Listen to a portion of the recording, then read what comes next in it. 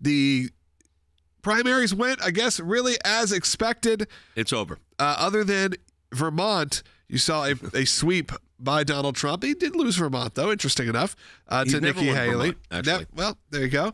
Never won Vermont, but won a lot of states. So obviously you had Alabama, Alaska, Arkansas, California, Colorado, Maine, Massachusetts, Minnesota, North Carolina, Oklahoma, Tennessee, Texas, Utah, Virginia, and then losing Vermont. Most of them by very, very significant numbers. You're looking at Virginia, he won 63. They thought Virginia was going to be close. 57%. Yeah, they thought Virginia was going to be close, and it wasn't. It was 63-35. Utah, which, again, they thought would be close, it wasn't, 57-40. Tennessee, 77 for Trump, 20 for Haley. Trump, 82 in Oklahoma, 16 for Haley.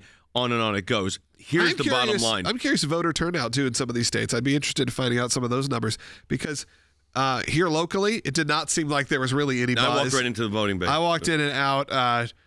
Some of the people here, not calling out the crew, but some of y'all may have said, not worth it. Didn't make it to the polls. Something in the voting, though, situation in our state I don't like. Can I be blunt? Okay.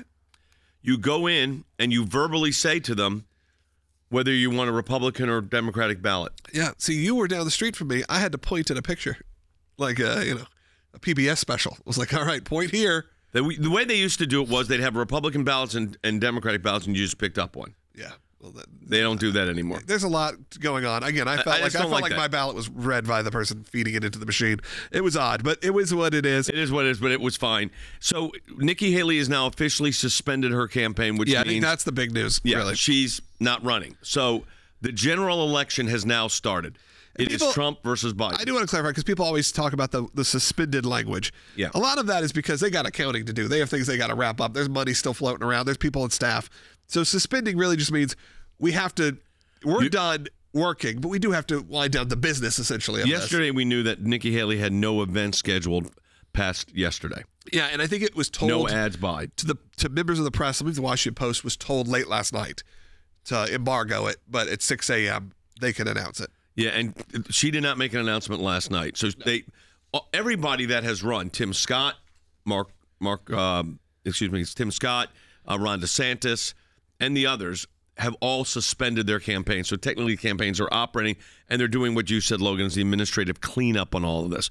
But what you do have now, which is really unheard of in our lifetime, is you've got an 8-month presidential cycle. Yeah.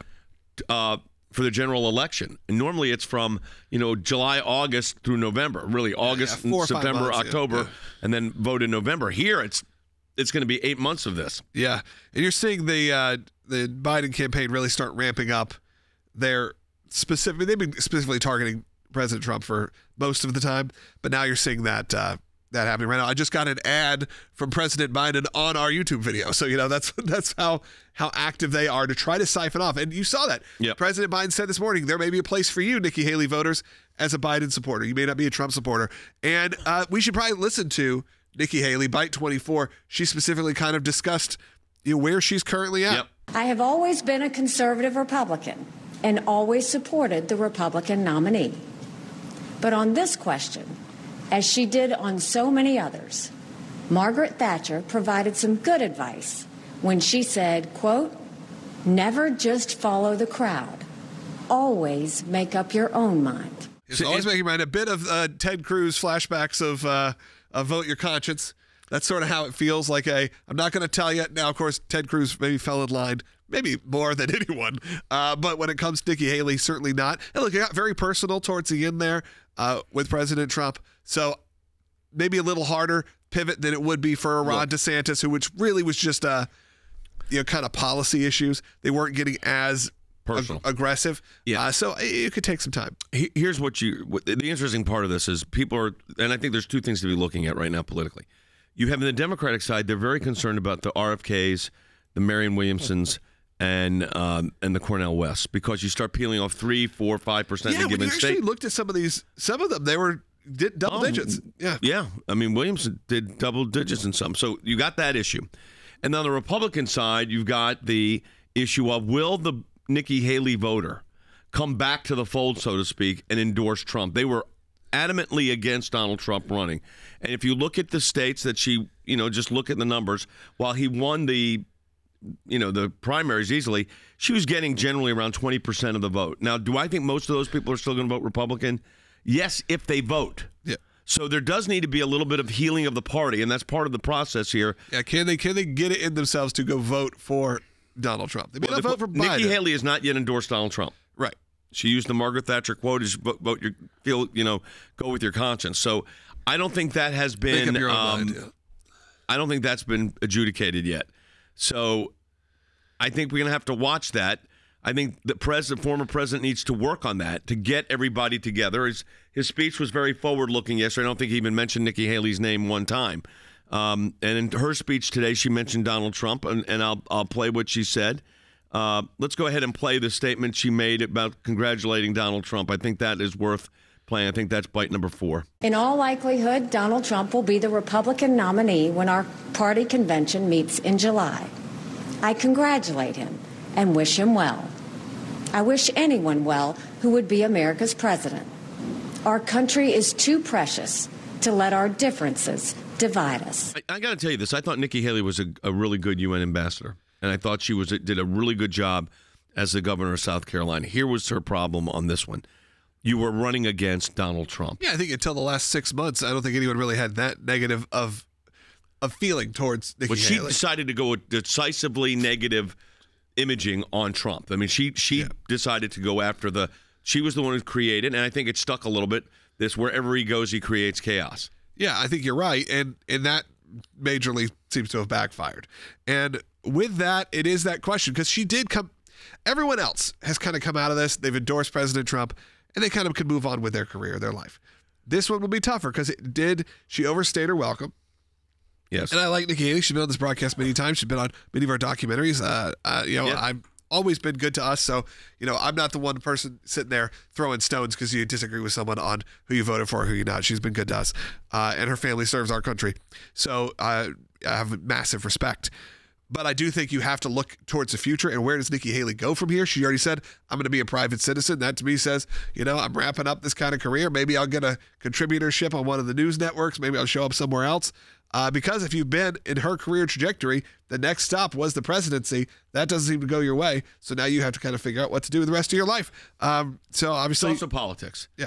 Politics bring strange bedfellows. And those strange bedfellows could include Nikki Haley with a position in the administration. 100%. At a very senior level. So don't let that's why it's politics, folks. You can't get too wrapped up in it, because that's kind of the way this all plays out at the end of the day.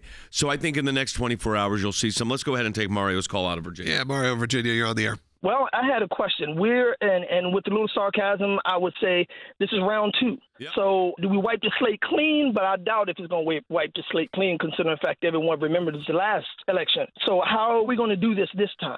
It's interesting to say wipe the slate clean. I think the biggest criticism of both of these candidates is going to be they're not forward-looking enough. Policies that you're going to implement, things that change, not vengeance and grieving. It's got to be forward-looking policies. I saw one of the DNC commentators yesterday saying, Biden's got to get to where he's putting out plans, not just I don't like Trump and he's the threat to democracy. So I think it's going to be a policy election. It also, I think, is going to be very close. The country is very divided. So it's going to be who gets their candidates out. Yeah, it's going to, at the end of the day, it's going to be a couple percentage one way or the other. Absolutely. At most. So we're not talking about these big sweeping victories like we used to have, even in an Obama era. We're not talking about that anymore. No. You're more talking about a George W. Bush second term coming out of 55%, 52%. Yes. Now it's even sometimes less than that because of these third parties that could throw a whole wrench into it. We're going to watch that. If you have an RFK go at it and be there are a lot of people. They're just going to see him on the ballot and are going to vote for him. I mean, if it's 10%, that's what I'm saying. It could be a big chunk of people that just walk in and go, I don't even think he'll win, but defiantly, I don't want these two people that we've had already once again. I think there's going to be a large percentage of people. I would not be shocked if a large percentage of people do that. If they can't figure out a way to win over RFK and he continues his presidency and he makes the ballot in all these states, I know a lot of people that will walk in and make that decision. Mike, I want to turn to politics a little bit. We don't do a lot of that with you on here, but I think obviously the GOP primary is now effectively over with. So what should the focus be for the former president your former colleague when you were serving in office as well, as he eyes the general election now? What should he be focusing on? He should articulate his vision for America for the 4 years that he will be the president of the United States. He should articulate why that matters to every American, whether you're working as an accountant in Milwaukee or you're working as a young FBI officer in LA, whatever your walk of life, you're a student, wherever you find yourself, whatever gender, whatever race, why America is better off with President Trump as opposed to 4 more years of President Biden. And, Jay, he can do that in the context of demonstrated history. We know the things that happened during the 4 years he was there. You can stare at them. They are factual. They are indisputable. And if he uses this forward look, and I think President Trump is already beginning to, so he talks about these things that will be better for every American. We'll be more secure. Our border will be sovereign again. If he talks about those things and then says, oh, by the way, these aren't a pipe dream. These aren't a wish list. This is not just a policy proposal. I have proven that I can achieve that. I think you will see an enormous amount of Americans give us a tidal wave victory in just now. Goodness, what are we now? 9 months off. It's going to be the longest general election of our lifetime, that's for sure. Let me ask you this. You're looking back at your run at the CIA, also, of course, as Secretary of State, and so heavily involved in the administration. What would you say if you were going to focus on 2 or 3 major victory points that the president could point to and then build off of for the future? I mean, I think of the Abraham Accords as one, but I'm sure there's others. What would those be that he could say, look, I've done this with my team. I am now going to do this going forward? So I think the Abraham Accords is a good place to start because they are the follow-on from the destruction of ISIS. It seems like a long time ago, but when we came into office, the ISIS folks were cutting people's heads off in the Middle East on the beaches. We pushed back. We built out peace and prosperity in the region, and there were no wars in the Middle East.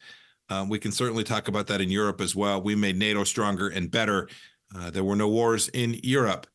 And then finally, a deep national security issue is at our southern border. It often gets talked about as a domestic political matter because it's certainly that too. But Jay, you've seen this, right? Not only is it a crime problem, but we've now got thousands of Chinese nationals coming across our border. Who knows what that's setting the seeds for in the years ahead? We've got to get that back under control. And he's proven that it is possible to do. It is not a dream. It's not a fantasy. It's not about some fictional idea. It's about the reality of using America's power to keep Americans safe. We had North Korea in a better spot. We had the Chinese in a better spot. Those are 5 tangible places where if you go, like your optometrist, Jay, yep. Better here or here. Yeah. I this think one or this one. Right. Unmistakably, we were better with President Trump than we are today under President Biden. I think about your tenure, and I hope that going forward that you, if you so desire, play a key role in the administration because you were such a valuable asset to the United States. The question that I think is on everybody's mind after yesterday, and Nikki Haley made her concession speech, if you want to call it that. It was her, I'm suspending my campaign. She did not endorse the president yet, but I suspect that's coming. But it was, we've got to, the party needs to build back. Do you think that, you and I both know this former president very well, reaching out to people that he's opposed to, he did it before, but people like Nikki Haley that were running against him hard at the end, how important do you think it is to unify that 20% of the votes she was getting in the primaries? Yeah, Jay, look, we all can do math, right? Right. It's incredibly important that those folks realize that President Trump is the right leader for the future. That includes Ambassador Haley herself, but more importantly, the folks who, for one reason or another, decided that they preferred her to him in a primary battle. Now that that's behind us, we all have to just recognize that whatever there may be, and I campaigned too when I was in Congress, there can be hard feelings. It is time for us all to recognize that we have to do the right thing for America, and that is to support President Trump come this November. I saw this morning, I think he put it up on Truth. He talked about the folks who'd supported Ambassador Haley coming to join, that he invited them in. I'm glad that he has done that. And I'm convinced not only will he continue to invite them in, but logic will prevail as well. They will see that this is a better solution. And we often in life find that we don't get our first choice in everything, Jay. Right. We shouldn't for a moment think that because of that we should do something that is not in our best interest. And I think the best interest for every Republican, and I think large swaths of them will come to see this, is President Trump as opposed to another 4 years of President Biden.